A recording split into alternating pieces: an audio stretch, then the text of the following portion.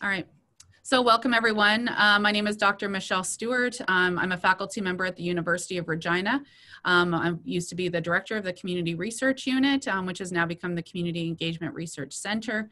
And today we're coming together through a partnership between the University of Regina and the City of Regina to focus on supporting initiatives that bring together predominantly the nonprofit sector or frontline human service agencies and the University of Regina as it relates to research projects as well as evaluation. And so the session that you're attending today has been called Impact Through Collaboration, How Evidence-Based Research and Evaluation Can Better Support the Nonprofit Sector. And so welcome everyone today, and thank you for taking time out of your very busy days. Very fortunate to be gathering here on Treaty 4 territory where the University of Regina and the City of Regina are located. And as folks know, the University of Regina also has a presence in Treaty 6 territories. Today, what we're hoping to do is facilitate a conversation that will allow for the audience to get a sense of how some of these collaborations can come together, the strengths of collaborating, some of the challenges around collaboration, with the overall goal of facilitating increased collaboration between university researchers and evaluators and the community partners that do the frontline work in our community. And so we're really fortunate today that we have an awesome group of panelists that are joining us. So in a moment, I'm going to be turning things over to the panelists, but just so that we have a sense of who's joining us, we have Ann Perry and Lori Clune who are joining today to talk about a project on hidden homelessness. We also have Jack Brasser and Claire Carter who will be discussing a project that's focused on supporting 2S LGBTQI folks as it relates to mental health in the city with a focus on Regina. Andrea Kotler Livingston will be speaking about a project that I work with Andrea, which is the Integrated Justice Program. And then Tracy Sandin will be speaking about a project that they are involved with, which is accessing healthy foods in Regina. And Yulia Seymour isn't joining us today, but that's a project that they do collaboratively. So what we're going to do is have the panelists introduce themselves as they do a short summary of their project. So they're just going to be opening up right now, maybe about 8 or so minutes, just talking generally about their projects that they have. And then we're going to turn over to a roundtable after that. But effectively, we've asked the panelists in this first round to describe their research relationship with the agency and how did it come to be, or what kind of research questions or activities have been co-created. And so I'm going to turn things over now to the panelists. They've been asked to speak for about 8 minutes. I've politely noted that I'll nudge them at 9 minutes, and I will most definitely let them know my alarm has gone off at 10 minutes. But it's really helpful to give everyone sort of an overview of what the projects are. And then we're going to go into a conversation after that. We've got some roundtable questions that I've generated, and we've also reserved some time for the audience to potentially pose some questions as well. So if you have questions, if you can hold on to them right now, specific questions about the projects, as well as more broad scale questions about collaboration. So in the order that I have randomly assigned, I'm going to see if Tracy Sandin can kick us off. Sure, good morning. I work with the Saskatchewan Health Authority here in Regina with health promotion, and I'm here representing Food Regina. So Food Regina is a network of local organizations that are working together to improve the local food system. So our members work together to improve community food security by supporting research, public awareness, education, infrastructure, and policies related to the local food system. So our project is looking at updating a report that our department partnered with a few other organizations with in 2012. So it was mapping where you could find healthy and unhealthy food across the city. So as you can imagine, over 7 years when this report was first published, the city's food climate and the city's landscape has changed quite substantially. You're seeing a lot more specialty food stores opening up, other larger centers closing or opening up in different areas of the city. There's also new data available. The food bank has a heat map. We also have a food asset map. So the technology has also changed. So we can now digitally overlay maps, and there's greater fluidity for the visual representation and interpretation. We felt this report was important to update because it could be used as policy and advocacy. You could help identify the food deserts and the food swamps. So if you look at kind of some of the health research, people who live in food deserts are going to have more difficulty accessing healthy foods. And if you look at food swamps, that's a high density of unhealthy foods per ratio of people. And when we look at health outcomes, we're seeing that people who live in food swamps have higher rates of chronic disease, obesity, and other challenges. The tool can also help identify strengths and gaps in healthy food accessibility. So when we're looking at planning programs or initiatives, we'll have a better assessment of where they're currently located and where maybe people may struggle accessing it. It can help coordination and planning, community engagement, and looking at organizational and citywide benefits. When we look at how we partner with the university, it really provides an excellent opportunity for students to be involved and apply their GIS and cartographic skills in a real world setting. So we've teamed up with Dr. Seymour with the Department of Geography and Environmental Studies at the University of Regina, and her specialty is really in GIS and geovisualization. We have a senior undergraduate in the Bachelor of GIS Science program, and other students to help us along in kind of the journey. Unfortunately, Dr. Seymour was teaching a class and unable to kind of join us today, but she's definitely a huge kind of asset to the program.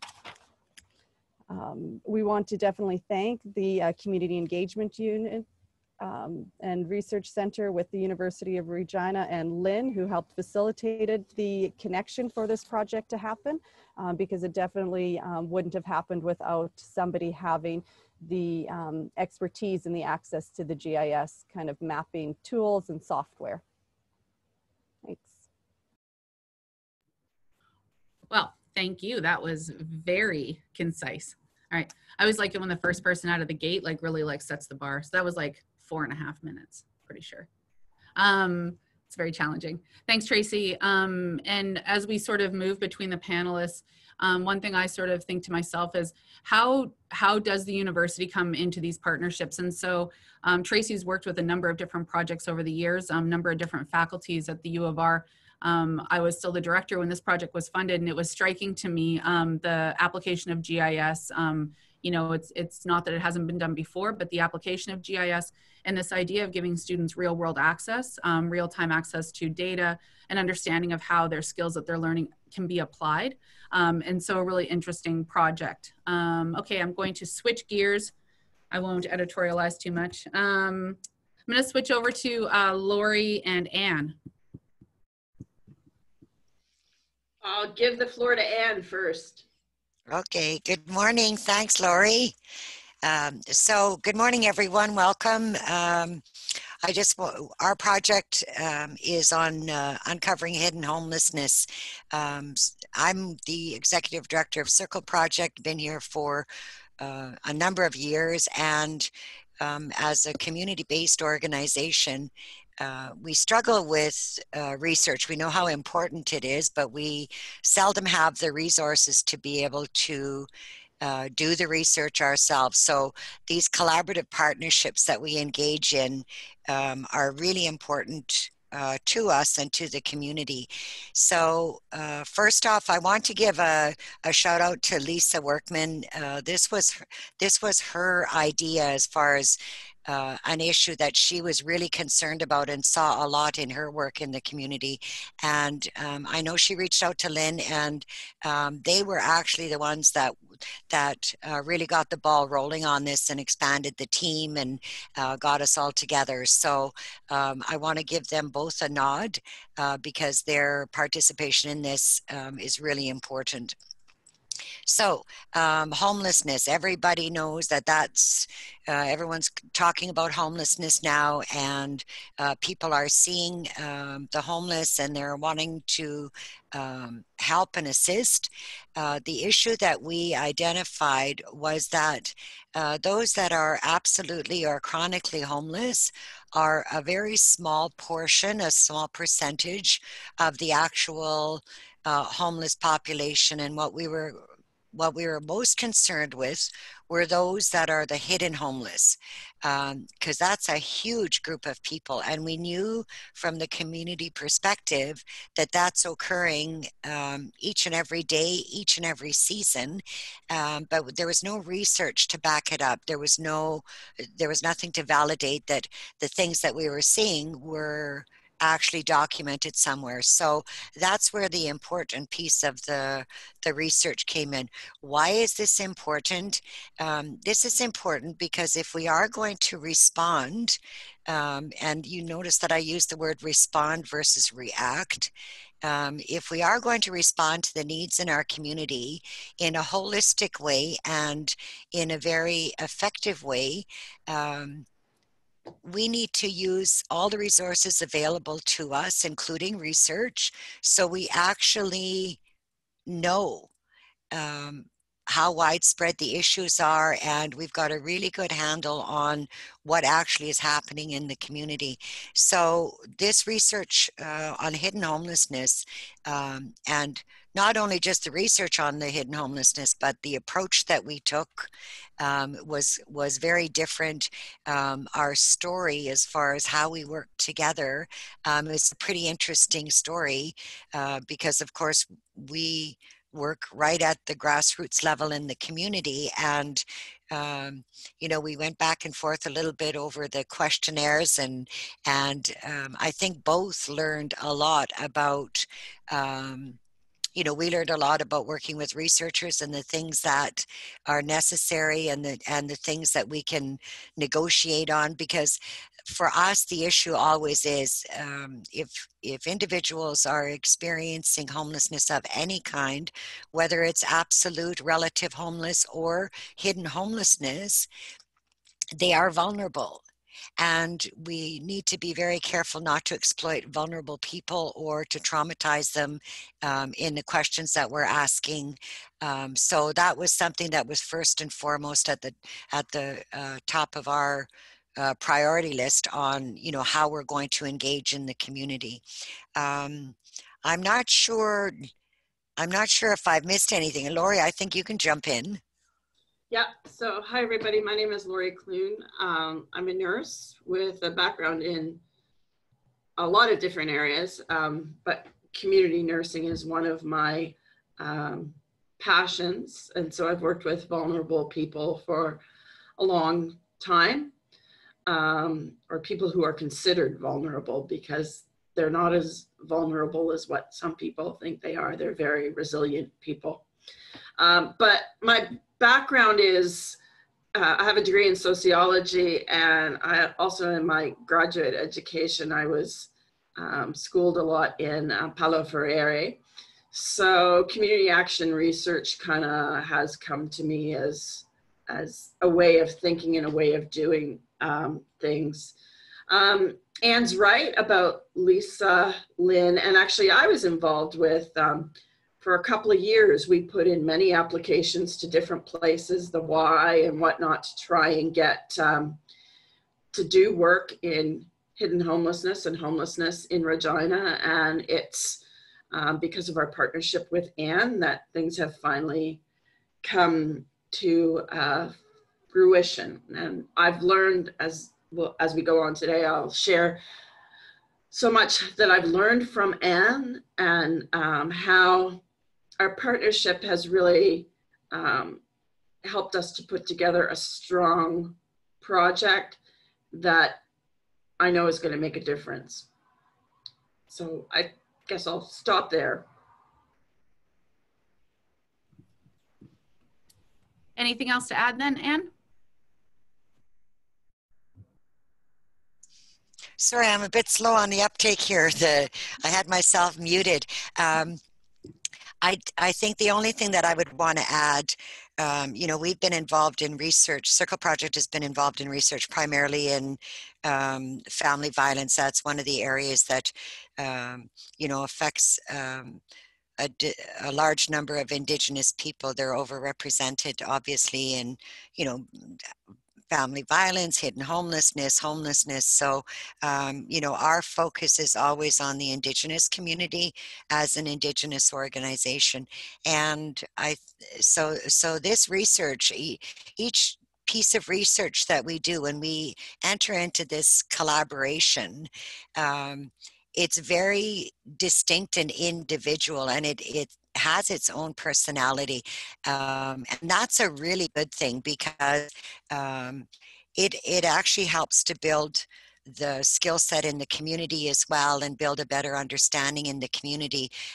When we can come forward to discuss an issue and we've got research to back us up, we have been far more successful in being able to secure the resources needed to respond to the issues that are happening right here in our own community. So that would be the only other thing that I would add. Great, thanks very much. Well, I don't even need my timer. This is amazing. Look at me just turning off my timer. All right. So, you know, in listening to Anne and Lori, I think something we're going to see regularly is a recognition of how relationships are building up, right? And I think we're going to regularly hear the role that Lynn has through the Community Engagement Research Center, that you know, it's often about potentially having an idea in the community and someone that can help make those connections on campus. And so Lisa Workman, who a lot of folks know, tireless advocate in our community, you know, and Lynn were able to sort of take the beginnings of an idea, find the right kind of collaboration of partners that could potentially work on the project. And then, you know, we are fortunate that the Faculty of Arts does have a little bit of seed money for projects of this nature that can allow for these very unique collaborations to take place. I think that the other thing I would say is that the connections that can come from these types of projects, these smaller scale projects, are often able to scale up based on the findings. We're going to talk later about the role of evidence-based research and evidence inside of designing a project, as well as the role of evaluation. And this is not to say that this is specialized knowledge that's only held by researchers on campus, but I think really the strength of a strong collaboration is trying to figure out what it looks like to do co-design and collaborate so that we're seeing mentorship.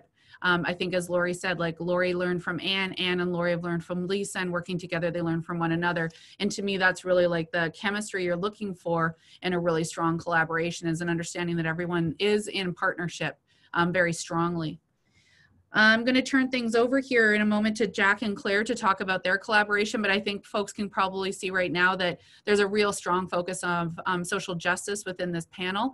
And I think the different ways that issues come together, even though we see a specialization in what the funding base is, I think there's an expectation that we're thinking really broadly about the context in which individuals' lives are impacted by different forms of you know, systemic racism, barriers to access in care. And so, you know, when you're thinking about your own funding project, it's always really important to think about the particulars of the project that you're looking at, but then those broader contexts. And again, those partnerships really help us do that, because we're thinking about the challenge in the community from multiple vantage points. I'll turn it over though to Jack and Claire now. Yeah, hi everybody. My name is Jack Brosser. I go by they, them pronouns, and I'm the executive director of the UR Pride Center. When I'm not working though, I'm working on my Master's of Education with a focus on curriculum. And my background is in social work, so that's sort of the knowledge that I bring to the nonprofit and community-based work that I do. I just want to acknowledge I'm originally from Treaty 11 territory, which is the land of the Clicho in Yellowknife in the Northwest Territories, and I just want to recognize that that's sort of where a lot of my knowledge was shaped by the people, by Clicho people living in the Northwest Territories in Denendeh. So our project, as Michelle noted, is about evaluating mental health realities for 2S LGBTQ people in Regina. And this project really came about I am a person who, you know, as I'm sure other nonprofits on the call can attest to, just like the amount of grant writing that we do to try to find funding for the projects that we know are important, often based on anecdotal evidence or sort of stories that we're hearing from the people that we serve. So in 2019, UR Pride received funding from the Community Initiatives Fund with the province to pilot a mental health counseling program, which was the first of its kind in Regina that sort of focused, meant to specifically provide LGBTQ focused and specialized counseling to LGBTQ people by an LGBTQ counselor. And when I was drafting this funding application, it was incredibly difficult to find research about LGBTQ mental health realities in Saskatchewan. Almost all of the LGBTQ mental health research that exists in Canada is mostly out of Toronto or Ontario, even some in Alberta. But when you look at Saskatchewan and Manitoba, so the prairie provinces, there's only really one piece of, one report or research report that speaks specifically to mental health for LGBTQ people in Saskatchewan and Manitoba, but it's even a smaller sort of subgroup of that of transgender youth in Manitoba and Saskatchewan. So often when I would be drafting these funding applications, I would have to pull research from sort of scenarios or situations or places that weren't as relevant to Saskatchewan. And then I would have to sort of make some assumptions or just sort of hope that whoever my funder was sort of believed me and believed the competency and the capacity of our organization to have a strong understanding of the issues in our communities. So in realizing that, and I think especially because of our partnership with other LGBTQ organizations in the province like Out Saskatoon, as we're working together as nonprofit organizations to try to approach particularly provincial government to fund a project, we need evidence, like we need research. And so this was a research project that we created out of a need to be able to rationalize our funding, like the request for funding that we were making, but also the best practices that we had come to understand. And as our counseling project now has existed for a little over a year, we've come to understand that having an LGBTQ counselor is really important, but we don't have like statistical data to back that up. So that's sort of how this project came to be. And we're really lucky at UR Pride to be intimately connected to the university through our relationship as a student center on the University of Regina campus, although our programs serve the entire city. And so we already have really great relationships with different faculty members at the U of R who are LGBT identified or who do work with LGBTQ people. So it was really easy for us to make that connection. But the really great thing about the Community Engagement and Research Center, and sort of as we were working with Lynn, was the willingness to help us shape our project in a way that made sense, but also to be able to find, we didn't need huge amounts of funding. And often the funding that exists out there for research projects tend to either be a lot or $200 or $300 at a time. So it was really, really wonderful to be able to access the Community Engagement and Research Center's support in that way, although we didn't necessarily rely on sort of the relationship building, because we've worked with folks like Claire on a variety of different research projects over the past number of years. So I don't know, Claire, if I'm missing anything or things that you want to speak to, but that's sort of a little bit about our project. And Claire? I think you covered it beautifully. I mean, I think the only thing I would say is that I just feel really grateful that we've had a relationship that has evolved in potentially a bit of a unique way. Like we obviously started out in terms of like you were doing courses with me and we had methodological conversations and research questions really early on. And it's been just so beneficial for me to have that grounded context and that we have, really grown in those conversations over different projects and that it's really mutually grown in some really beautiful ways. And I just feel like this is something that to me is fundamental to the work that I hope to do, but also that I can see like UR Pride has just been phenomenal in the work that they're doing. So anyway, I just say it's been a kind of a unique scenario, but I think it's one that I think benefits both of us and has been very rich. I would like to hope so, yes. Awesome, thanks for that. Everyone's keeping track of their time very well. A couple of things to sort of pick up, and we'll talk about this more later. But further to Jack's point, you know, where is the research, or sometimes in the work that we do, community work that we do, nonprofit work that we do, human services work that we do, and for researchers as well, there can be an assumption that we know something is as it appears, right? Anecdotal evidence suggests, like, we know that there's a need for the type of work we're trying to do, but there doesn't necessarily present research that you can use in grant applications. A lot of the granting agencies are looking for an evidence-based approach. I think we are in the era of evidence-based approaches, evaluation embedded within projects, but the question is, like, where's the capacity to do these things? And what does it look like if you really don't find evidence directly related to the thing that you're trying to work on? Do we know that there's a hidden homelessness problem in Regina? We most definitely do, but we still have to collect the data on it to better understand it, as Anne and Lori are talking about. Do we know that we have food deserts and that has adverse impacts on social determinants of health for individuals? Of course, we know that is the case. People that live in Regina can tell you all the places where there used to be grocery stores and there are no more. But what does it mean to actually dig in and try to better understand it, especially from an interdisciplinary perspective, which is what we're seeing with a lot of these projects? And going back to Jack's notes about where the evidence lies and the need for us to engage in best practices, but where do we find those best practices? And sometimes if the research is quite novel, you might be at the foreground of trying to imagine not only what the research is, but also how that research can inform the best practices that you're going to propose. And so these are some of the challenges that we have. And, you know, as we're seeing here, Lynn plays a critical role through the community research unit / Community Engagement Research Center in creating those kind of mid-sized grants. And I know that there's other micro grants that are available through the University of Regina and some of these partnerships that allow for that first part of research to happen. So more than a few $100s, but not the gigantic grants. It can be quite daunting. But as we can see here, a number of projects, even with smaller grants, are based on really solid, strong relationships. And then of course, sometimes we're adding some people to the chemistry.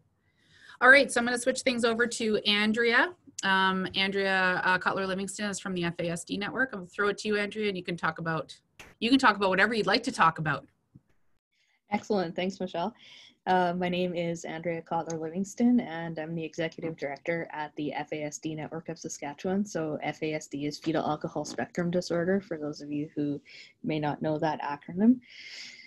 We have worked with Michelle on Dr. Stewart on a few projects. So this one that I'm going to talk about, though, is the Integrated Justice Program.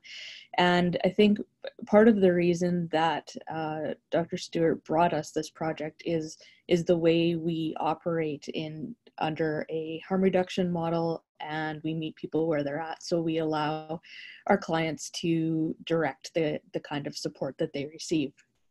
So a little bit about the project is we are looking at the over-incarceration of Indigenous offenders in the criminal justice system. So we are looking kind of at the whole criminal justice system wherever they enter and or exit, and we are supporting victims as well as offenders, which it makes for kind of an interesting different kind of support. Everybody that accesses the project has some sort of complex cognitive intellectual disability, including FASD. One of the strengths I believe in our support is that people don't need to receive a diagnosis in order to access support. They just need to suspect that they might have FASD, which presents in different ways. And we know that there's also overrepresentation of people who have FASD in the criminal justice system as well. So our support workers, we have 2 in Regina and 1 in Saskatoon. And we also have peer navigators, and there's a handful of peer navigators. We started with 5, and I believe we have 3 right now, who either have experience with FASD or experience in the criminal justice system, or both. And they work alongside the support workers and to help identify people who might need to access support. So sometimes they're in the courts, sometimes they're accessing community services themselves. And that's a really neat aspect, I think, of the project in that they have sometimes accessed the same supports that they're bringing people to, which I think is really strong. We are, another really interesting part of this, where Michelle comes in, is in the research part, in the evaluation part. I suppose we're not doing research, but we are doing evaluation on the project. So we're in at kind of the same position in that there's not a lot of good research about people with FASD in the criminal justice system. We do know that there is an overrepresentation, like I said, of people with FASD as well as Indigenous people in jail, incarcerated. So what we are trying to do is we support people in the community, we support people through court, through probations, through, release. And when they're released, we help them come up with a really good release plan, a really practical release plan, and help them access those things like the housing and the support that they need in order to be successful in the community. And I think that's where a lot of our really strong community partnerships come into play, is that we don't ever want to be the only support for people. We really rely on the whole community to be supportive, and we've had some really good successes so far with that. The program's been in operation for a year, and it is a 3-year project. Another piece to the project is File Hills Qu'Appelle Tribal Council. So we have a really broad range, I guess, under the University of Regina contract. So another project within this project that we're going to be undertaking is the writing of GLADU submissions. So for those of you who don't know, GLADU factors are for Indigenous offenders, and they can be and should be submitted anytime there's a potential loss of liberty. So the courts are supposed to be receiving these, so we are going to really try and start getting those back into the courts. We have workers who have now been certified in GLADU writing through Royal Roads. So that's another really exciting part of the project that I think is going to make it unique in the kind of support we can provide for people, and help them in their journey of healing as well. So our support is also trauma informed, as we know people who are incarcerated or in the criminal justice system have often faced trauma, and the Indigenous population has faced a lot of trauma as well. So I think that's pretty much our project in a nutshell. Awesome. Great. Thanks, Andrea. I think, I'm moderating the sessions today, so I think I'll just add just briefly to the kind of elements that Andrea discussed is this project is funded through Public Safety Canada as a flow-through contribution agreement, which means that the University of Regina, I as a researcher, I'm the project lead, but the money comes through the University of Regina and is directed to frontline services, which was critically important to me when this funding line came open. It's funding that is understood to be in direct conversation with the Truth and Reconciliation Commission's calls to action. And so this project really focuses directly on TRC call to action number 34, which is criminal justice reform as it relates to over-incarceration of Indigenous peoples, and those specifically with complex cognitive disabilities and trauma, as Andrea said. So the goal with this project over 3 years is fundamentally to send almost all of the money out to frontline service providers who then employ frontline workers to intervene on what we know to be a social justice issue in Canada, which is the overrepresentation of Indigenous peoples. And then as Andrea indicated, the role of the researcher really comes in to engage on the evaluation piece, which does also speak to TRC Call to Action 34, because evaluation is embedded within TRC Call to Action 34. So through the Saskatchewan Population Health and Evaluation Research Unit, we engage in a co-design and collaboration as it relates to evaluating formatively how this project has been moving to help shape and reshape and better understand what elements of the project are working and maybe how some project elements could change to best support individuals and workers, which I think is critically important. Almost everyone on this call is either a researcher, evaluator, or someone that works in the nonprofit sector or delivers frontline services. And we know the critical importance of supporting workers to understand that the work that they do is important. And so how do we support workers? How do we do better at the front line? Were some of the things that I was concerned with when I put the project forward to Public Safety Canada. Cool, thanks, Andrea. Thank you. I forgot to mention the TRC, so thank you for that. I had that written down. Awesome. So we're going to switch gears here. Look at that, and we're right on time with my little agenda that I made for myself. All right. So I'm going to open it up for a roundtable.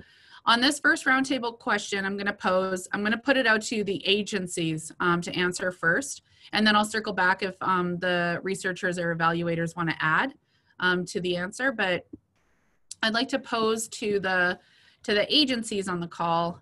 So this would be to Anne and to Jack and to Andrea and to Tracy.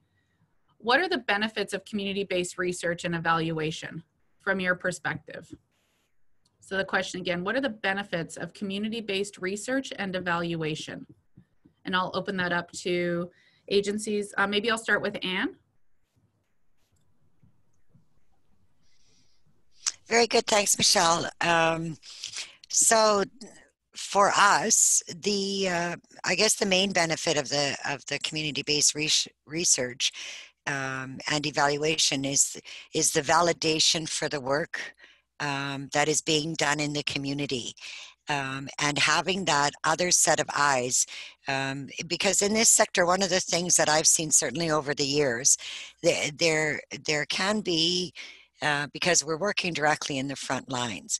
So we are singly focused on the work that we are doing. And when we are engaged in research, one of the benefits is that that focus broadens, and you start looking at the bigger picture, which is an important reminder for all of us. There, historically, and the nonprofit sector has been, under-resourced and overworked, and it's really difficult sometimes to be able to actually take the time to stop and take a look at the big picture and take a look at are we engaged in evidence-based research?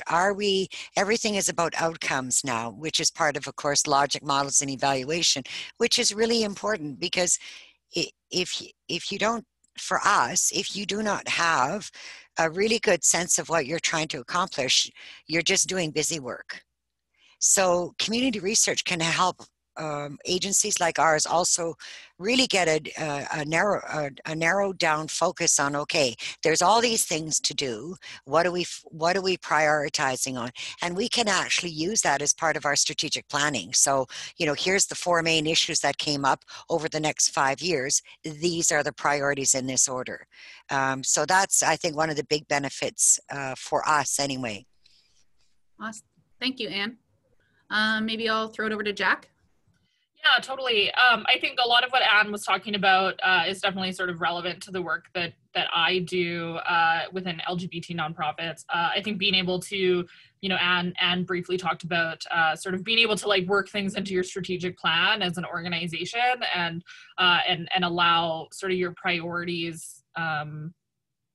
As an organization, you're going to have priorities, you're going to have things that you're focusing on. And when it comes to community-based research, it really allows you to, I think so often when we have priorities as a nonprofit leader, that's a priority for my programming, or that's a priority for my staff, but being able to have it be bigger and that it becomes now a research priority as well for a researcher in our community, I think can be really great. But for me, one of the biggest benefits of community-based research and evaluation is the fact that, and we see this, I think, within any marginalized group, but I'm going to speak specifically to queer and trans people, is that too often the people doing research about queer and trans people are not people who identify that way themselves.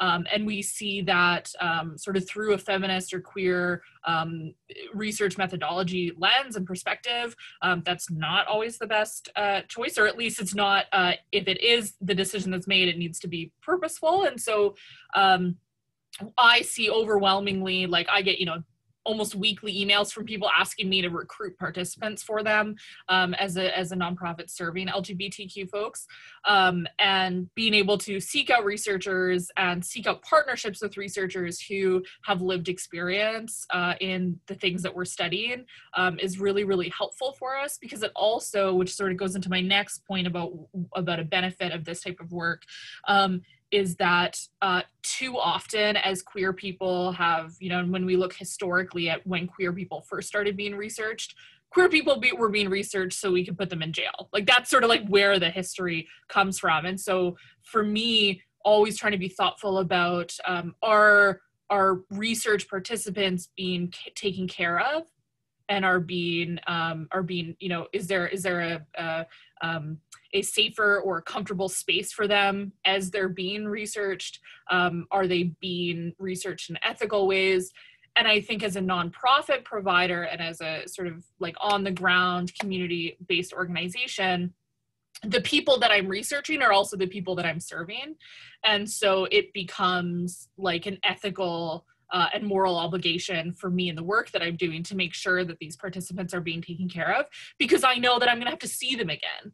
And I think that often, sometimes with researchers, and I've even found this in some of the research that I've tried to do or that I've tried to develop as part of my schooling, is we don't always think about participants as like, although we should. I think that it can be really easy for us to sort of, especially when we're doing quantitative research, to just sort of see numbers rather than seeing like people. And I think that as a nonprofit provider, I have to do that. I have to see people as people and maintain that throughout the research. So I would say that those are sort of some of the biggest benefits, aside from the one that I mentioned prior to, which is just like being able to have research that specifically addresses like our funding applications, which helps us get funding, which helps us grow, etc. But yeah, those are the two that I can think of.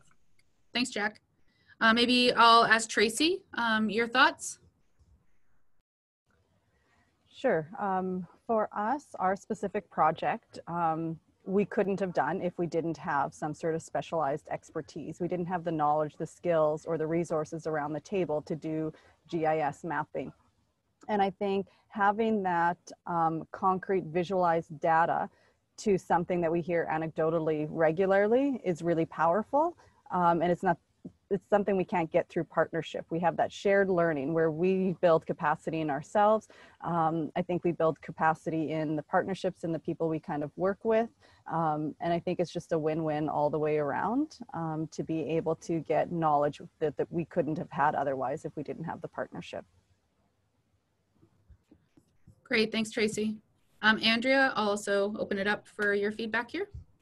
Okay, I think one of the benefits definitely for us as an organization is the evaluation portion does give organization an opportunity to really practically have an action item on the TRC. So we can actually take that item and operate our justice program and look at the over-incarceration of Indigenous people and get the evaluation process on that, which is part of the TRC.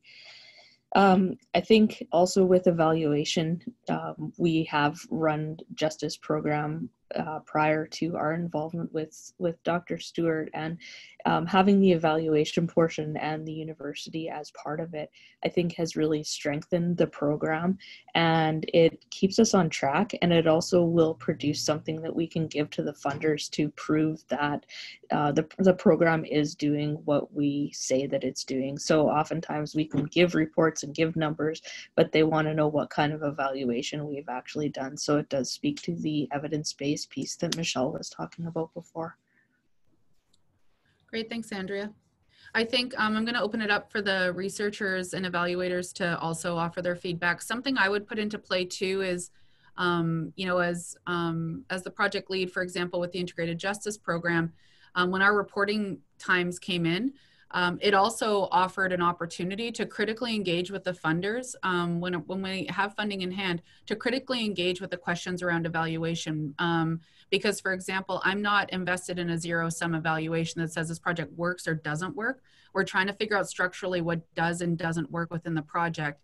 And again, as I had said earlier, in this project, I'm very much invested in interventions in the justice system, in interventions that we're evaluating, in interventions that are evidence-based, but I'm also very invested in the staff feeling supported so that the staff are stable so that they can do the type of work we're asking them to do, which is very labor-intensive work, emotionally intensive, and depending on your own background, the work is very challenging. And so we're trying to think about the complexities of evaluation through a fairly elaborate co-designed evaluation that we're doing in partnership with the agencies, which includes the FASD network, File Hills Qu'Appelle Tribal Council, but the staff inside the agency. So it's not just the researcher, evaluator, Michelle Stewart, talking to the executive directors, but rather we have all the team involved so that when we're thinking about evaluation, we're thinking about its broadest application.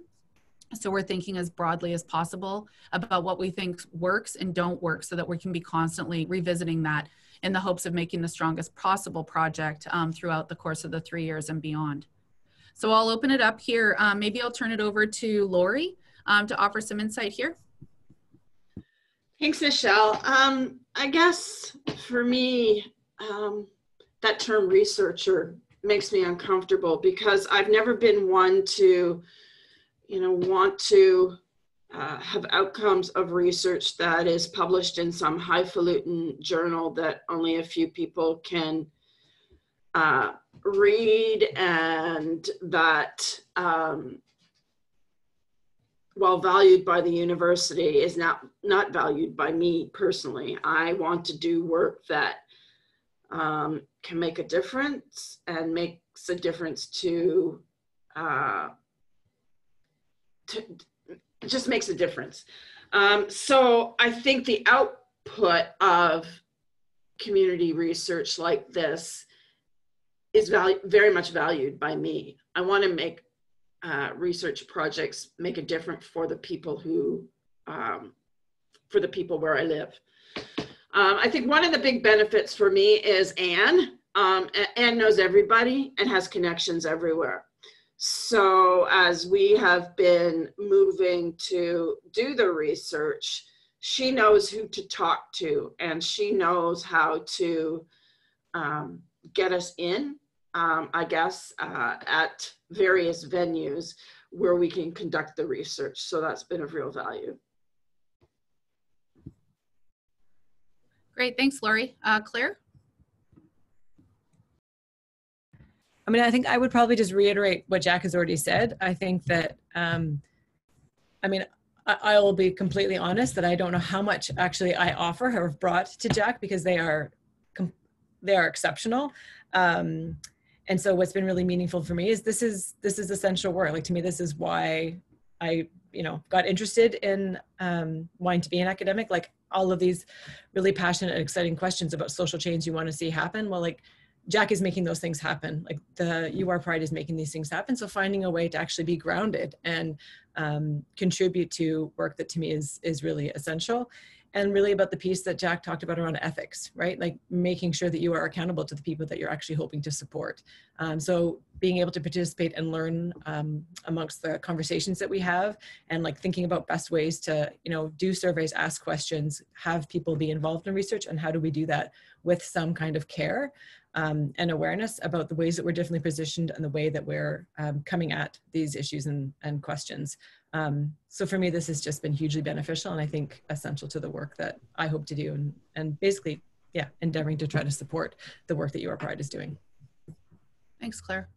And we had a moment before the full forum opened up today to talk with the panelists, and I was asking each of the different projects where students are embedded, to get a sense of the type of training that might be taking place. And so Jack, for example, was saying that that they have, there are some students that are involved in the project. Jack is the executive director, not only of UR Pride, but is also a student. And the thing I think we're trying to think about here, and something that the Community Engagement Research Center does a lot of focus on, is Can we find a really awesome way in which an agency can work with a faculty member at the U of R in a way that works for both of them, and then potentially that there can be some training for students. And one of the reasons that I think we do that, or at least when I was the director of the CRU, one of the things I was quite invested in is trying to figure out what it looks like for succession planning, for getting students to sort of see the ways in which the work that they're understanding in the classroom does have an application in the so-called real world, but that also that classroom training gets undone when we start to actually look at the complexities of some of the social justice issues that agencies are taking on. Unconscious bias, we can call it that. We can talk about all the different isms that we might be sort of carrying around with us and not necessarily knowing until we're directly confronted. And that's for a student, for an evaluator, a researcher, an agency, a frontline staff. But that ability to put together an interesting combination of evaluators, researchers, individuals that are managing organizations, and individuals delivering frontline services is really important, and it is quite a chemistry. And I think in an ideal world, we see the types of relationships, the generosity that we see in this kind of combination of individuals, right? Jack and Claire saying that they both learn from one another, Anne and Lori similarly, right? And then Tracy has done. Andrea and I have had a relationship now for many years. I think Andrea has been at the network for 6 years. I've had a relationship with that organization for that long, if not longer. You know, that the relationships are really important. And one of the things that really is lovely is when we can do some mentoring inside of that space, in part for succession planning, that we want to be training up another generation of awesome workers, another generation of students that might become workers or could become evaluators. They might work in policy later, but that they really understand the complexity of the issue from these experiences, where they just get a sense of these really longer standing relationships between agencies and the university. But I think the other thing that projects like this allow us to do is to push back when we think that there isn't research in that area, or we're not really satisfied with what we read when we try to demonstrate the evidence. And I can say that in the project that Andrea and I are working on, some of the things that I'm trying to do is to push back on the evidence as articulated, not only in the research, but as is taken up in the court, right? And so we're really looking at a restructuring of how frontline services are delivered to individuals. In our case, we're not focusing on hiring justice workers. We're focused on hiring people that really understand the complexity of the issue, either from lived experience or from their own professional background that isn't necessarily in the justice field. We add that combination of education later because we're really focused on the worker. That really is delivering these complex set of supports and hopefully feels like they're supported so that they can sustain themselves in that work. And so sometimes when we have these sort of interesting partnerships, it allows us to push on what the research tells us, because sometimes the research is itself a problem. And that's a big challenge in the field. Yeah, Lori, go ahead, and then I'll switch gears to another question. No, I just had something to add. You know, you talked about the value for students and mentoring students, but it's not just students, it's also the agencies and members of the agencies. Because we're working with them too, so that they understand how they can make a difference with a voice that is founded in research. So it's not just students, it's everybody around that is being mentored in research. Great, thanks, Lori. Yeah, and one of the things that we've focused on in the partnership that Andrea and I have is to try to figure out how we do co-design that is as inclusive as possible. Like I said, not just a one-to-one relationship of researcher, evaluator to executive director, but really bringing everyone to the table in a way that we try to make as egalitarian as possible. But of course, I'm always working within the structures and the logic of the organizations that I partner with. I know that there's some questions coming up. I think we're going to hold questions for just a moment here, and then we're going to dive in again. So I'm just going to throw out one more roundtable question before we open it up into some questions from the audience. So this question here, what are some of the lessons learned or bumps in the road when we're talking about this type of collaboration? So this is that moment I was like, well, it's really great, except sometimes when it's not. So I think, again, I'm going to open it up to the agencies first. You know, collaborating with a campus partner can be great, but there are constraints. And so, you know, this is a sort of a broad question. I think it's always important that we can be open to thinking critically about these collaborations as well. So what are some of the lessons learned or bumps in the road, you know, experienced when doing these types of collaborations? maybe this time here, I'll start with Tracy.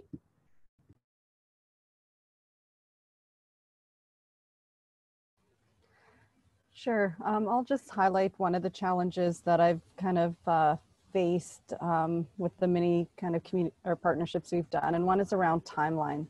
Sometimes the timelines don't always line up, or you have to wait for information to be published before you can use it, which doesn't always align.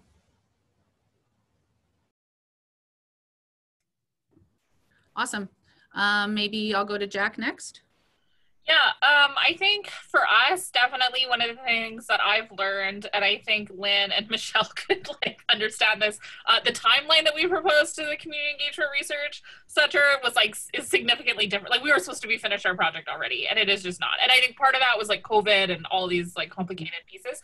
But I think one of the big pieces about it was that as a nonprofit provider, like research isn't the thing that's always on my mind. I'm thinking about like the people I serve and like the crisis that they're in and those types of things. And so I think one of the lessons that I've learned is really, and especially for me as an executive director, like I'm not doing the programming on a day-to-day basis. I have staff who do that. So I sort of took this on as like one of the projects that I would be working on, and I think that it kept getting sort of the back seat of like, there's other things, like there's fires I need to put out.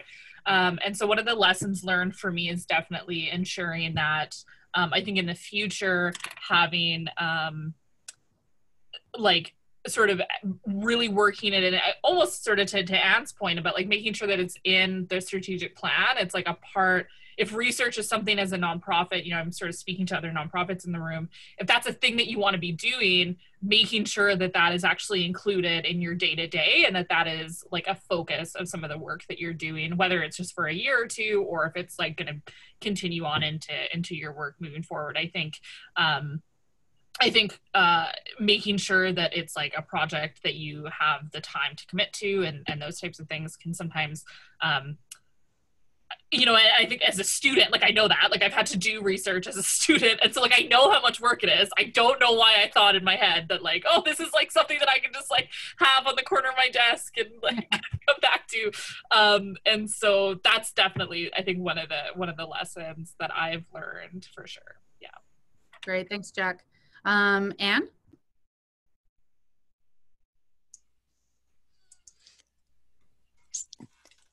Thanks, everyone. So yes, certainly. What's that? Be nice. Oh yeah, we're nice. So yeah, the bumps in the road and the lessons learned.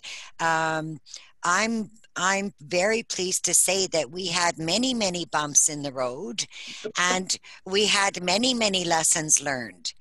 And I think that was really great because it certainly gave all of us involved challenges that we did not expect when we engaged in this process.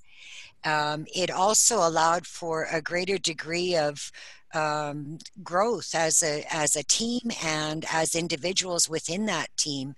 And you know, I guess the biggest thing for me is that at the end of the day, and I'm sure there was a few times that Lori left with a bit of a headache, because, you know, we were quite insistent on, no, we're not asking the individuals that question. No, we're not asking that one. No, we got to find a different way to ask it. No, the language, the reading level is way too high for the participants that you're going to be interviewing. So we need to back that up. So there was a lot of back and forth, but honestly, I think that at the end of the day, what resulted, it's not only that relationship that was built, but the authenticity in the relationship and that really good solid foundation that moving forward, you know, if there's an expansion on this research, we did the important work of negotiating the relationship and prioritizing together as a group. So we're in really good shape moving forward. Was that nice enough, Lori? Yes, that was very nice. Actually, it wasn't a headache. I needed alcohol, but Michelle, can I just dovetail on that because it's kind of. I just throw it to Andrea first, then I'll throw it over to researchers. Just one sec, okay? Andrea, some challenges that you faced working with me. I can imagine there's a list. No, it's not too bad. It's mostly good, Michelle, of course. Getting the contracts and stuff in order, I think sometimes the timelines, like we said, around that can be tricky. One thing that was new for me to navigate was a project that didn't solely belong to the FASD network. So belonging to the university and being part of that project was something that was very different for me. So I think there's a lot of learning involved there, but the important part of that is that I think Michelle and I have really good communication, and I think out of that we can collaborate really well, and it helps with the growth and the strength of the project itself when there is that communication. So I think there are going to be bumps in the road when it's a new thing and you're trying to do things a little bit differently. But I think if you can work together with the team, it'll definitely come out strong. And yeah, that's all I have to say. Great, thanks, Andrea. Lori, go ahead.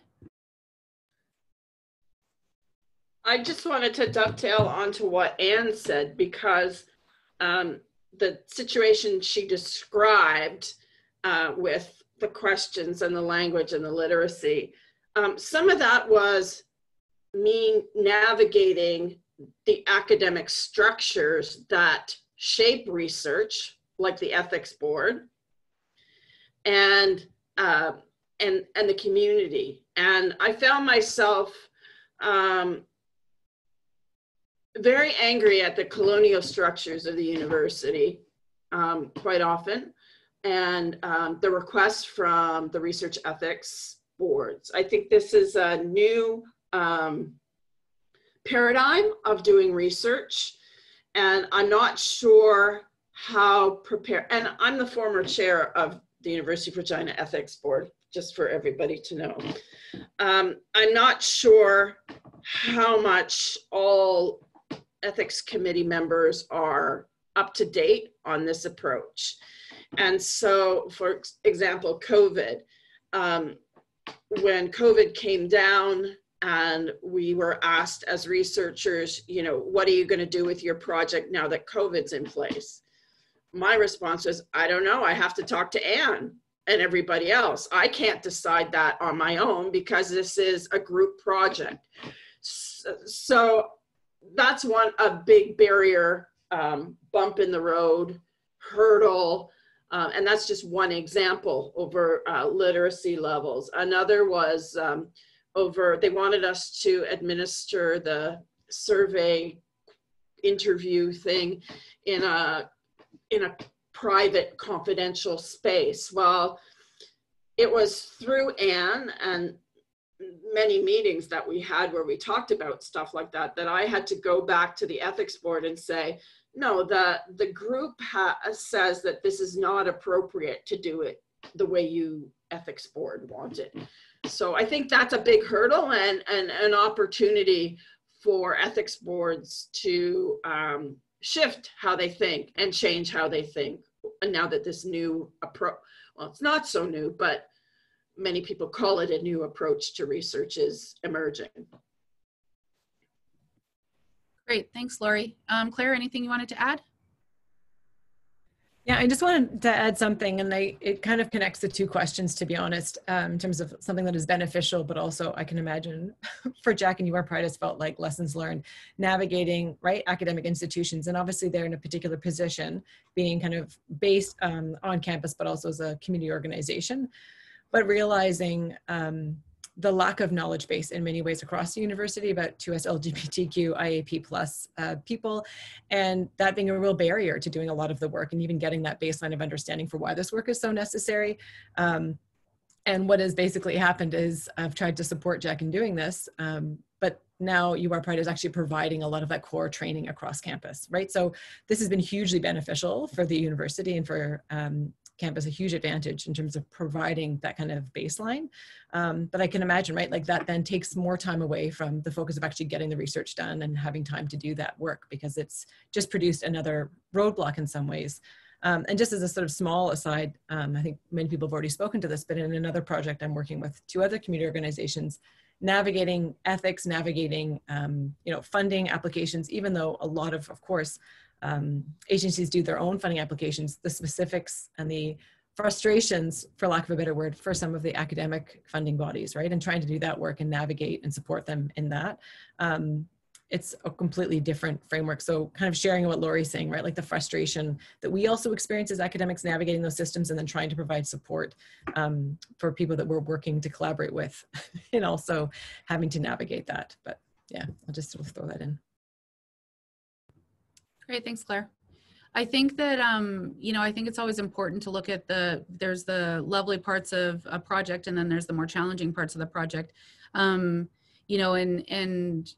I think being able to actually have conversations about where the challenges are can be difficult. So the fact that each of the projects that we're talking about today are based on some strong relationships does mean that there can be a critical conversation and critical engagement when there are issues. I think one that comes up regularly in community-based research, participatory action research, community-driven research. We're going to talk about a lot about these types of languages in the series forthcoming. Is the question around timelines. As Jack and others have also spoken to this morning, agencies that are on this call know that often you're trying to find the money that supports the programming that you know you need to deliver. And then concurrently, sometimes you're trying to figure out what's the evidence, or are we going to do a research project to get the evidence that talks about the need for this project? And that speaks towards sustainability, in trying to have more than a 1 or a 3 year pilot project, and then the money goes away and those workers' lines go away in your budget. So those timelines can be quite challenging for the researchers, something I think that, Lynn could speak about later if we have time as well. At the CRU or the Community Engagement Research Center, we've had to manage expectations when we bring faculty members in for them to understand that, yes, you're doing a research project and there might be an opportunity for publication, but it's not really the focus of this type of work. And it's not to say that it's impossible to publish on this type of work, because you can, but I think that this type of really close community engagement allows for the strengths of the researcher and the agency and the workers to come together. And the priority isn't, as Loria pointed out, these really rigid structures that exist within academia. The motto is often used as publish or perish, which means that we have to justify who we are to the university to continue to keep our jobs by demonstrating that we can teach, that we can publish, and that we do some service. But I think for those of us that do community-based research or advocacy, we invert that a little bit, and our service is much the priority versus sometimes the research output. And the research output are long timelines. It's about writing articles. Andrea and I have an article that's going into press, in the next couple of months here, but it's like the 5th iteration of this article over many years, and again, so for me, that's not a huge priority. But for earlier career academics, that can be a really big challenge. It was a big challenge for me at the U of R at different times. So that question around priority and what we invest our time in as academics is also challenging. But I think Jack's point is a good one about the strat planning, and also Anne spoke about this. If we're embedding strat planning to think about evaluation and to think about research, then it allows there to be that, okay, we do want that to be a priority in what we're doing as an agency. So how do we bring evaluation in? How do we bring research in a way that does feel like it does fit to the mandates of our group? But these are all competing interests, as an executive director, what you're expected to manage, as a researcher, what you're expected to manage. And then of course, when all of it hits the ground, what does it really look like in practice? And some folks have alluded to it, but of course we are doing this session on Zoom, in part because of the era we're in right now, which is, COVID, and everything did change. Projects did have to change. But projects always have to adapt to the constraints of what it looks like to deliver the program from the original design idea to actually applying it and making sure that, to the best of our ability, priorities are being met and that the line of communication is quite open. I can say in Andrea and I's project evaluation, because it is co-designed and I'm very invested in the co-design, that is the thing that has stalled, but not in a way that's critical to the project. We know that the evaluation will roll out. We can count. We can do the quantitative piece. What I want to do is a really robust qualitative piece to understand how the project works. And I think mixed methods are critical when we're doing evaluation. Okay, we're going to switch gears right now. prepare. What I'd like is I'm going to get all of the panelists to unmute so that you're able to just jump in. What I would like is for the panelists to just do a rapid fire sort of brainstorm right now, just for a couple of minutes. And then we're going to take a brain break for everybody for about 5 minutes, and we're going to come back in and jump into audience questions. But rapid fire ideas that come off the top of your head. Give me some words to describe a strong partnership or collaboration. So what are the things you're looking for? What's some words or phrases that come to mind? Respect. Honesty. Openness. Equalitarian. Mm-hmm. Non-hierarchical. Communication. Fun. Beneficial. Family-centered. What centered? Family-centered or individually or individualized. Okay. Community centered. Keep going. I'm still ready. Relationship building. Mm-hmm. Symbiotic. Anti-oppressive.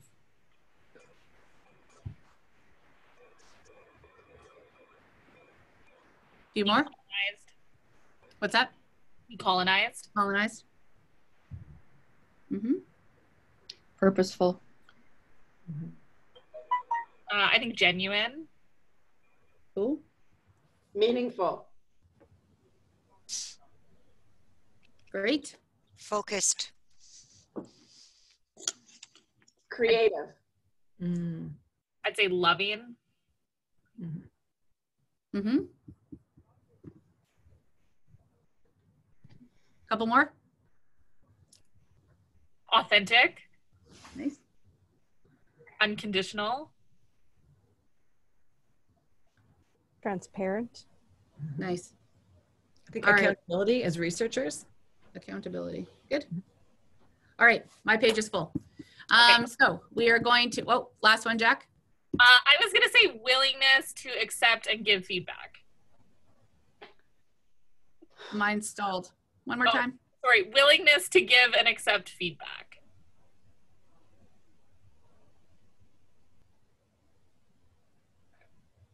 Michelle's frozen for me now. I don't know if she's frozen for anybody else. Okay. Oh no. You have powers, Jack. Froze Michelle. Who would have thought that that was possible? Oh, I know. Well, I have no idea what she wants. I don't know. If What, anyone's capable of it, it's you, Jack. I don't know what she was hoping to do next. I think we were supposed to take a break. Yeah, I can jump in here. I'll just take over for Michelle. It looks like she's jumped off and maybe we'll come back on. But we were going to take a 5-minute break. So what I'll ask or invite everyone to do is just please mute and turn off your camera for a little bit to give yourselves a break. And we'll come back shortly for our question period. Thanks.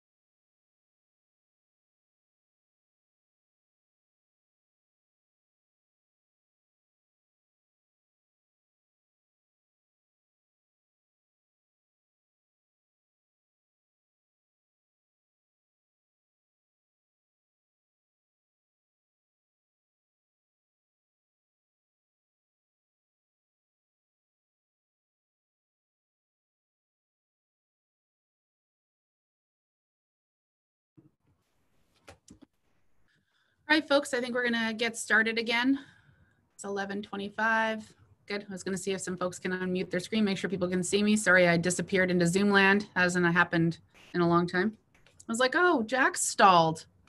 No, I'm not on a Zoom call anymore. So I think we're all experiencing this as more people come onto the networks we're using. So thanks for the end of that conversation. And the reason I wanted us to sort of do that brainstorm is twofold. Some of these questions, when we're thinking like honesty, openness, you know, non-hierarchical, fun, focused, creative, you know, and the list goes on and on. Some of these are the types of words we should really be thinking about when we start to forge those relationships. Do I want to work with Andrea for the next 3 years and probably in perpetuity after that, right? As we continue to morph out these projects. Like, yeah, because there's certain values that I put into the relationship that I have with Andrea. And then some of that language actually does go into the grant applications, and some of the language doesn't, you know? And as this series kind of evolves, there's going to be an opportunity to really talk about the brass tacks of putting together grant applications and evaluation protocols. And so just to take a quick step back, you know, I want to recognize that the reason that this series is happening and this talk is happening today, you know, the question of impact through collaboration. This is part of a sort of a monthly panel discussion that we're going to have that's going to be looking at different parts of community-based research and evaluation that'll lead up to some funding that is available through the City of Regina, I believe in February. You know, so we're fortunate that just as folks have talked throughout the morning, the important work that Lynn does on the campus, you know, the person that really brought a lot of us into conversation around this series is Emily Grafton. So Emily reached out, you know, to Lynn, who's the community director of the Community Engagement Research Center. Emily also asked me in my role as the institutional lead for community-based research to sort of join in a conversation with Kelly Husak, who's with us today, and David Slater, to talk about a way in which we might be able to facilitate some conversations and further open up our understandings of these collaborations between the university and between our community partners to further help the nonprofit agencies that are putting in funding applications to get that additional support if that's helpful, or to have these kind of conversations to talk about some of the challenges in doing collaborations between researchers, evaluators, and the frontline agencies that provide direct support and services in our community. So thanks to all the folks that helped make this session you know, come together, which included, like I said, Emily, Kelly, Lynn, and David, as well as our panelists to sort of share their insight. So we're going to open it up and have some questions here from the audience. I believe Kelly has been collecting some questions because as soon as I got kicked off, I can't see the questions anymore. But I know there was some good ones there, including one from Alice Adair I'd like to return to after. But Kelly, what's a first question we can throw out to our panelists? So the first one, we'll get back to the one from Alistair there in a second, but the one question I just wanted to touch base on because it follows up on some of the early introductions. It's posed to Andrea in particular, and looking at the relationship that they have with the Falls-Hill-Qu'Appelle Tribal Council, if she could speak a little bit more to what that relationship looks like, just as a follow-up. Sure. So Falls-Hill-Qu'Appelle falls under that same subcontract through the University of Regina that the FASD network does. And we work alongside them with their restorative justice program. So we collaborate on some case management. We share some of the peer navigators who are mostly based in Regina. And, you know, we talk to them a lot about we do a lot of professional development with them as well, and with our staff. So it really is a team when we're doing the collaboration around the professional development and the case planning and the program evaluation. Perfect, thank you so much. Okay, the second question that we have here is going to be posed to both the agencies as well as the researchers that we have on the call, because I know each of you will have had your own experience with how you've gone about finding funding to take part in this work. And so it's a bit of what has been posed as a chicken and egg question. So if an organization wants to engage in research or evaluation, is research funding needed first? So that, if so, is there a typical time horizon to pursue or acquire research funding? So if that is something that you found in your experience, you can chat about that. And if not, you can speak to your experience about how you've acquired funding or how those relationships are formed and then that transitioned into the project itself. And so I don't know, Michelle, would you like to pose that in your order that you would like? So I think the chicken and egg kind of question, I think maybe we'll throw it to our agencies first, because it does seem to be posed as a question, for agencies. If you need research done, do you get the money first or do you do the research first? How do you do the research if you don't have the money, et cetera, et cetera, et cetera, iterations and iterations, right? So the phenomena. Maybe I'll throw it out first this time to maybe to Tracy, and then we'll just kind of open it up.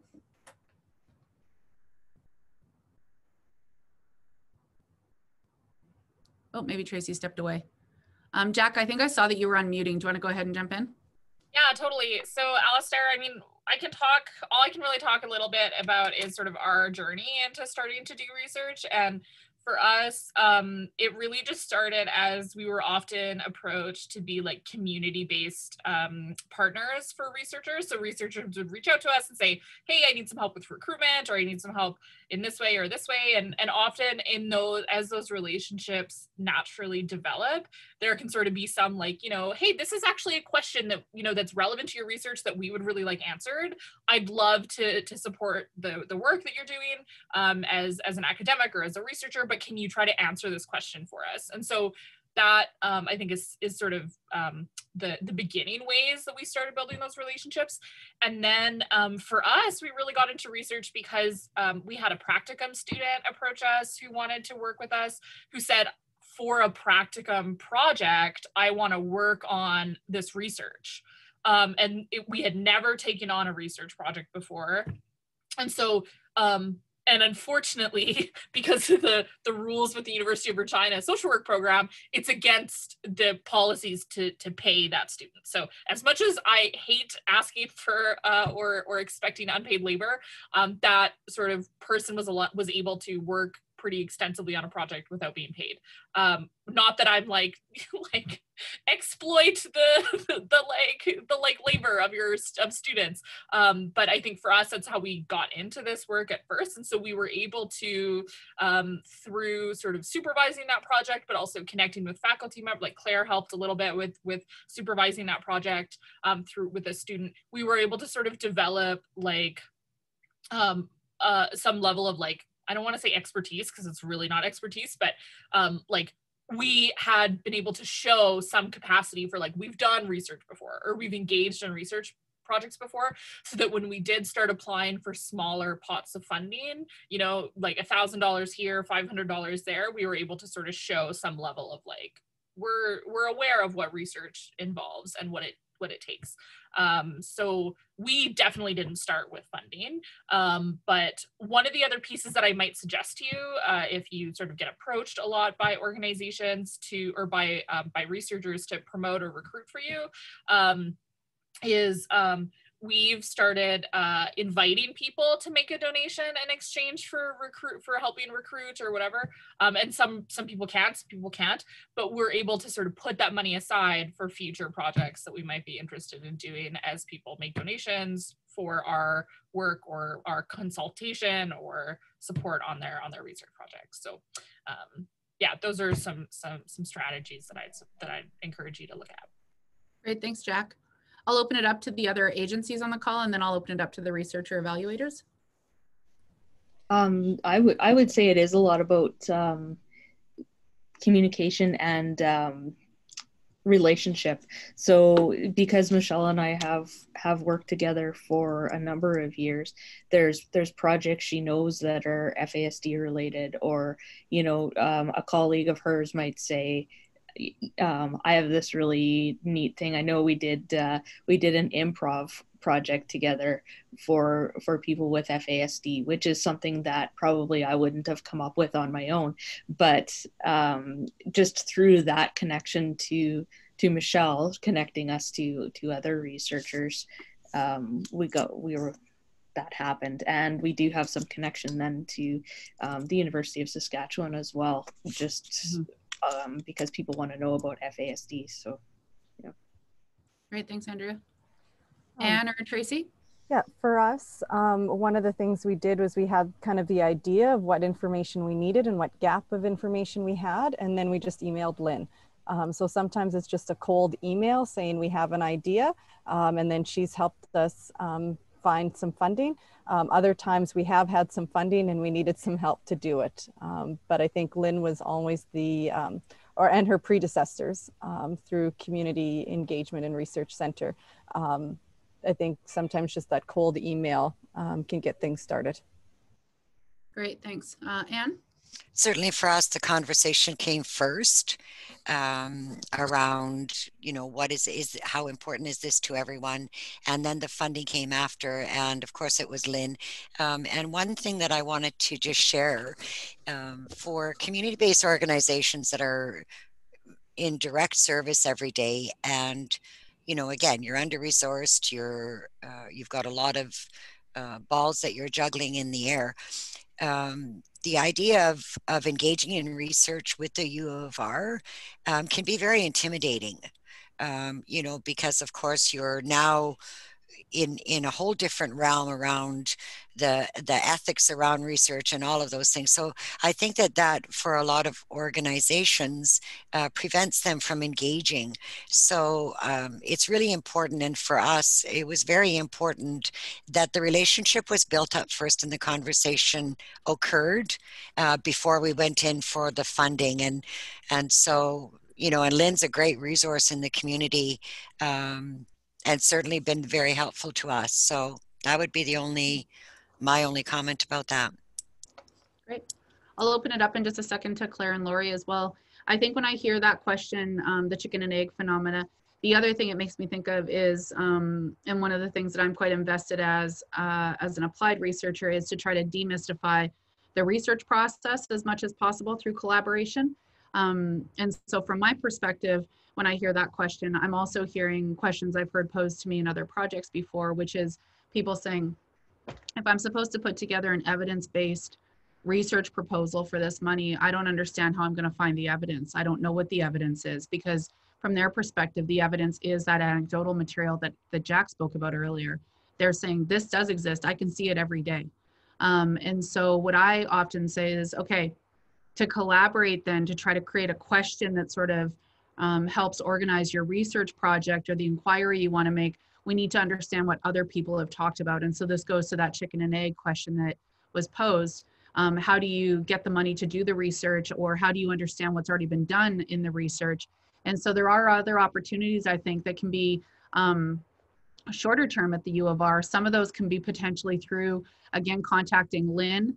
Not that we want everybody to pick up the phone and call Lynn as soon as they get off of this phone call, but Lynn does also have access to a group of students through an arts internship, which is different than other practicum placements, where you could have a group of students that could be mentored to do a really small literature review, working with a faculty member to try to find some of that baseline information that executive director and frontline worker know as fact, but we can go find the evidence that also supports that lived experience understanding. And of course, there's also the funding that's available through the CRU or CERC, or as Jack is telling everyone, there's also funding available through Regina Public Interest Research Group on campus. And these are all small amounts of money, but they're just enough money sometimes to get that little bit of research done that informs the project that you're about to do, that is cross-informed from the things that you see in the work that you do on a daily basis.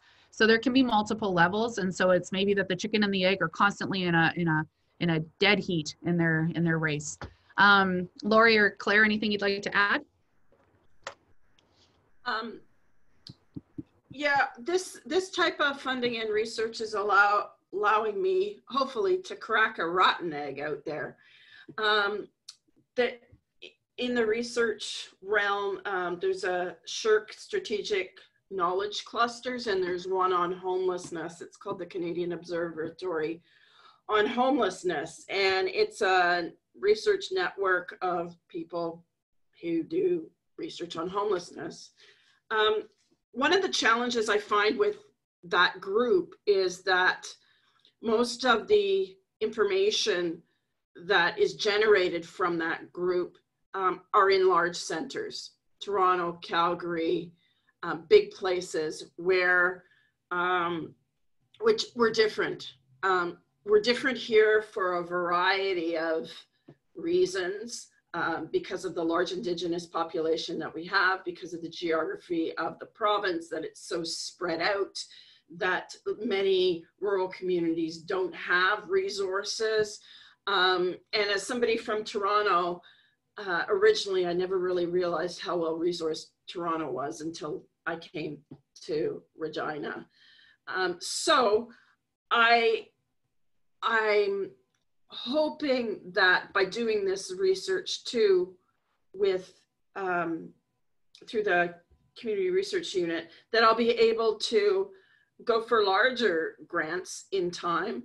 I'll be able to clearly articulate that we're different here in Saskatchewan. And so hopefully we can really do a lot of work in the future that is specific to our context here in Saskatchewan. Thanks, Lori. Claire?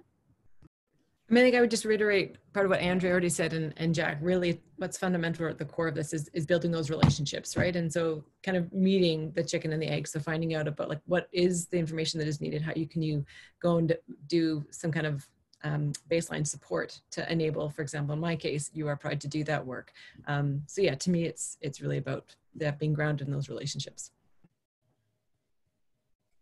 Yeah, and I found sort of as I've built relationships as a nonprofit with different faculty members, when there is like a grant opportunity that they're excited about as academics, they'll reach out to me and say, hey, is there a thing that you are wanting research that I can help with? And you know, the more relationships that you're able to build with researchers, the more likely it is that they're going to connect with you when those opportunities come up. Yeah, I think Andrea has learned to ignore whenever I send a text saying, hey, do you got a second? Quick question. It's usually like, I found some money. Do you want to try to spend it with me? But again, you know, we're depending on the networks that the academics are in, they're seeing a number of different funding streams come across their desk. And some of those are, they're called tri-council or tri-agency. And that's like the you know, the social sciences, the natural sciences, and health institutes all have certain funding streams. Saskatchewan has a cluster of funding streams. There's a number of different funding streams that operate at the U of R at the smaller sort of micro grant level. And Jack and myself have been putting links in on the thread here for links to the Community Engagement Research Center, to Regina Public Interest Research Group. You know, Kelly and folks from the city of Regina maybe at the very end can talk about the funding that's available, you know, in February. So there's a lot of opportunities for little bits of money. We also know that there's been quite a lot of money thrown at COVID. So there's been a lot of collaborative opportunities with COVID.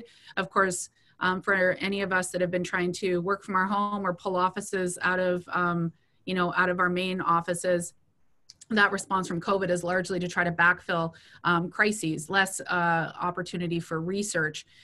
So I wanted to switch gears though. We'll go back to another set of questions from the audience in a moment, but I wanted to switch gears from the research piece directly to the evaluation piece. And so I'll probably just open this up broadly to everyone. But how do you engage in evaluation, and how does that relate to the broader aims of your project? That could be in the area of reporting or succession planning, but how do you engage in the evaluation piece? And I asked that specifically as an applied researcher, and a number of years ago, a national team that I was working with, you know, this was a critical conversation that would happen when we would have our team meetings, is people would ask, like, what's the evaluation you're doing for your applied projects? You know, this is quite a while back now for me, but it made me switch gears, because I was going from being a traditionally trained researcher. When I came to the University of Regina for the last 10 years, I've been an applied researcher. So I'm often trying to do the work like I'm doing right now with Andrea. But what does it mean to actually do evaluation that we're invested in? And what does that mean? So we have to often do evaluation for reporting, but there's a lot of different elements to evaluation. So I thought I would just open it up to the team here, the panelists. How do you take on the question of evaluation?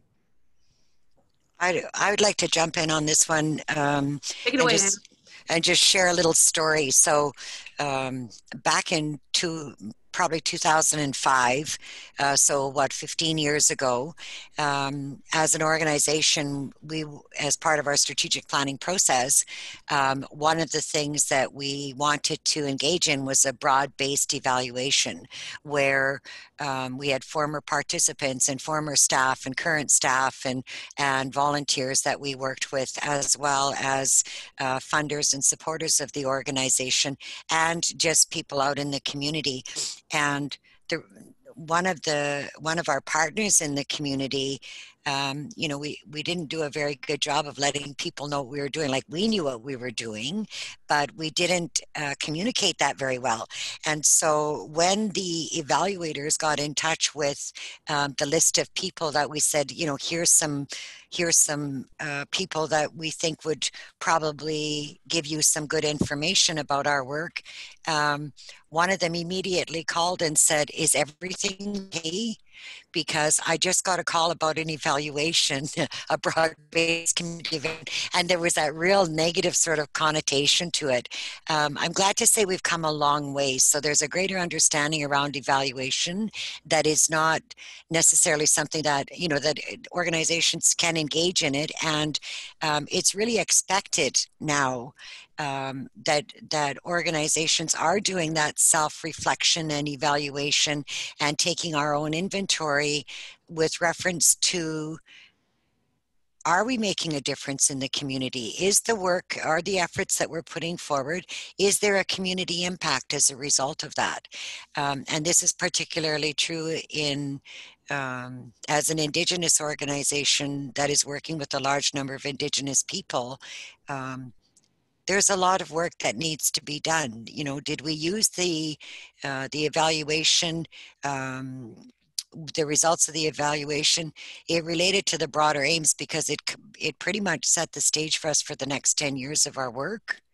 And we have engaged in a lot of external evaluations. We've always done the internal evaluations, but there's a great value in finding the resources necessary to be able to evaluate a project. And we actually started building it into some of our proposals, that the costs of those evaluations was included as part of the ask. So I just wanted to share that. Thanks, Anne. That's wonderful. I could go on and on and on about evaluation, so I won't bore people. Other folks from the panel? For our projects, thinking more than just the accessing healthy food, we've done a formal evaluation where we've actually evaluated the community and university partnership within Food Regina, where we hired an external evaluator to come in. But at a minimum, I think if you sit down and have some conversations as you're going throughout it, how is this working? Are we getting what we need? And then at the end of it, when we sit back and see our product, we've always had a conversation about, is this worth it? Would we do a university kind of partnership again? And despite sometimes having a lot of challenges and an incredible amount of work that goes along with it, the answer is always yes, because you wouldn't have got the product if you didn't have that collaboration. Great, thanks, Tracy. Maybe one other person can jump in here, and then we're gonna grab one more or two more questions from the audience. Anyone else want to share some info on evaluation? I've just said, and I know that Tracy just mentioned external evaluators, but I have found external evaluators so helpful. And I know sort of it can be hard to find funding for external evaluators, but if you're a nonprofit who accesses like federal funding, especially, there's usually an opportunity to apply for funds to pay for an external evaluator. And that can sort of be just like an expert in your community who's sort of really knowledgeable about something, or you can also seek out a researcher or an academic who's not on your project, like because that is not external, but you know, maybe someone at a university who's familiar with certain types of, with whatever topic you're looking at.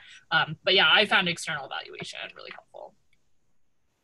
Yeah, and I think that external evaluation, building evaluation in, there's a number of different strategies, and we're going to have a whole session actually where you discuss evaluation, so we can talk about the different perspectives on evaluation.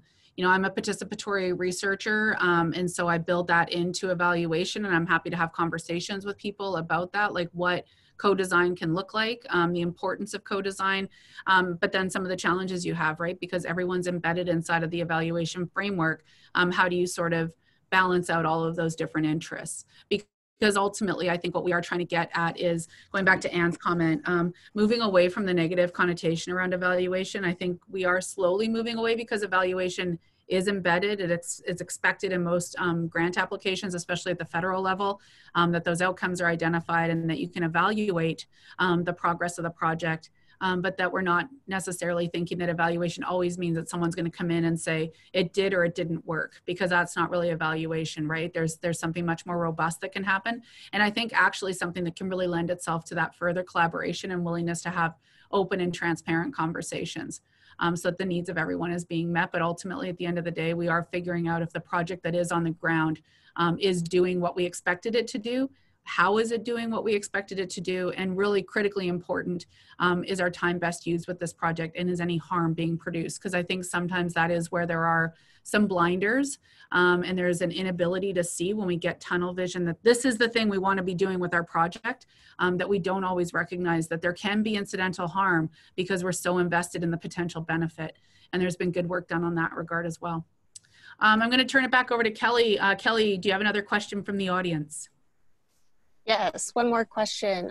So a bit on a broader scale. So how has research collaborations that groups have experienced here impacted nonprofit staff or boards, if any?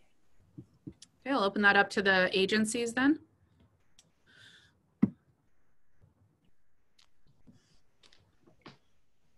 I guess I would say impact.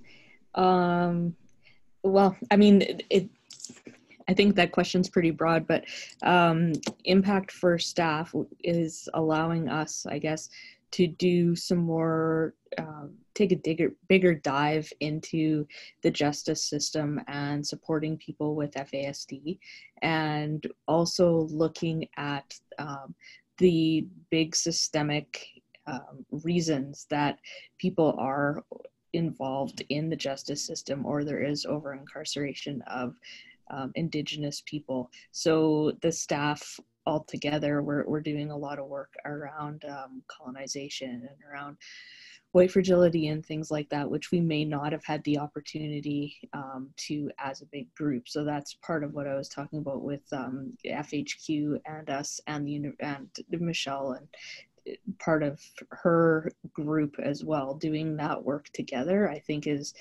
really powerful, and yeah, an opportunity we probably wouldn't have otherwise to have that big of a group working on that. So thanks, Andrea. Other perspectives? I can certainly jump in. Thanks, Anne. So the impact on the nonprofit staff. So in our organization, I can speak about this most recent project that we're working on.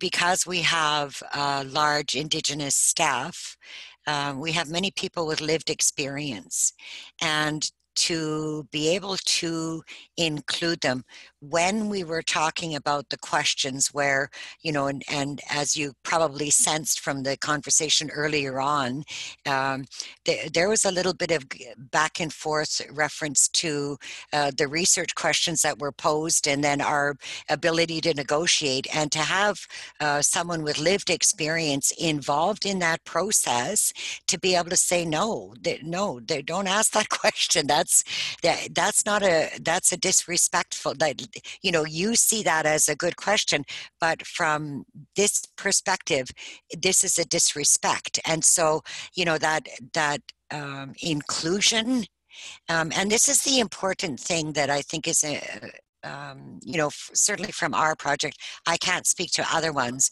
but the basis of reconciliation, everyone talks about the calls to action, and one of our elders once said, these are not calls to talking, these are calls to action. And he wasn't kidding. And so the very fact that we're researching hidden homelessness, and we've got researchers from the U of R involved in the community, they were actually right in the midst of the community.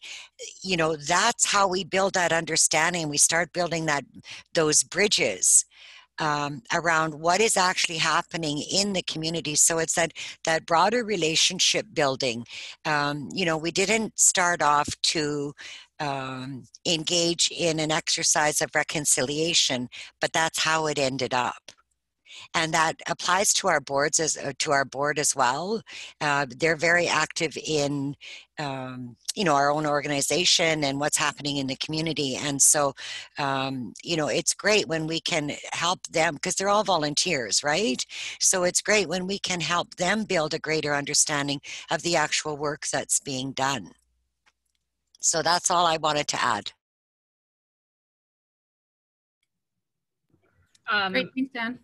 The only thing that I would say, which I think I'm sort of going in a different direction in terms of just like logistically how it's impacted my board, is my board has ended up thinking that we have a lot more capacity than we have. And I think a lot of my board members are students, and so they're sort of like, they don't have tons of board experience, but they'll often come to me and be like, hey, you're doing that other research project, you should also do this. Because there's not really an understanding of exactly what that means. So I would just say that I think it depends if you have sort of a working board or a governance board, but my board is very much a governance board, and so they don't super know what the day-to-day looks like. And I think that sometimes that can lead them to making assumptions about what type of work we can actually engage in. Yeah, so that's how I'd say it's impacted my board.